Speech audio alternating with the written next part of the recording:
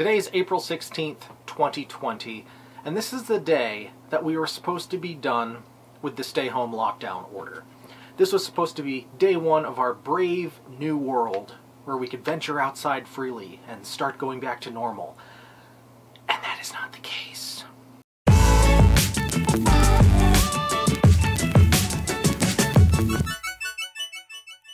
Our 1-month stay home, stay safe order got extended by our governor, and we are in day one of a 30-day extension. So here we are, stay home, part 2. And I'm losing my mind.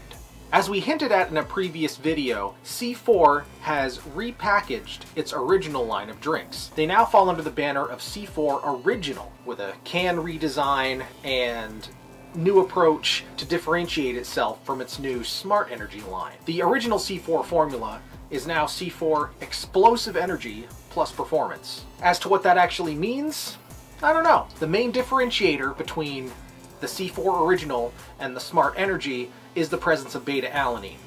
I don't know if the original drinks contain more or less, but I do know they have beta-alanine. Worth noting, the beta-alanine that the new drinks contain are so substantial that they are the second ingredient on the list after carbonated water. Carbonated water, beta-alanine.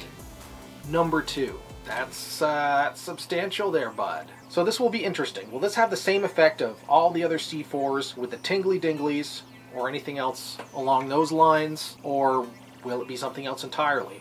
I'm gonna crack into this. This is C4 Twisted Limeade. Cheers, stay caffeinated, stay happy. This is interesting. This is a nice, subtle lime flavor. It's like a lime popsicle. Usually, the flavor of lime is presented in a diluted form, often combined with lemon and other generic citric acid taste. It's subtle, it's sweet, it doesn't have much bite to it, and it's not very tart. I expected a bit more tartness, maybe not enough to make my eye pucker, but I expected a bit more. Not saying that's a bad thing, just a statement. This probably isn't the best thing to be drinking when you're working a desk job. I don't necessarily like the redesign on the cans. They took the design elements from the new Super Brain line. It's just not as eye-catching and texturally appealing as the old design that had the textured surface and, you know, looked like something out of a video game, in all honesty. This, yeah, it looks roughly the same, but you get up close and it doesn't feel as premium, but that's just my observation. Oh, yes. This is a nice flavor. It's not a memorable one, but it's a nice flavor. I enjoy it. That's the long and the short of it. Would I go out of my way to try this again? Probably not, in all honesty.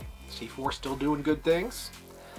I don't know why that first shipment of drink we got was so drastically different in the flavor department, and all the ones I've tried since have been smoother, mellower, easier on the palate. The world may never know. But Twisted Limeade, I'm going to go ahead and I'm going to give this a 7. It's not a bad score. It's not a bad drink. It's just, there's not a whole lot of praise I can give it. It's just, it is. It exists. It's good. It exists. But beyond that, it's not rewriting any rules. It's not hitting one out of the park. It's just there. It's batter on first, contemplates stealing second, but doesn't. It's a nice, safe drink. If you've managed to try any of these original C4 flavors, did you have that beta-alanine tingly-dingly effect in your extremities? Let me know in the comment section down below. Give us a like if you like this video. Subscribe if you haven't already. But until next time, I'm Eric the Red. Stay caffeinated, stay happy. If you're still under stay-home order, stay safe, and we'll get through this. Might as well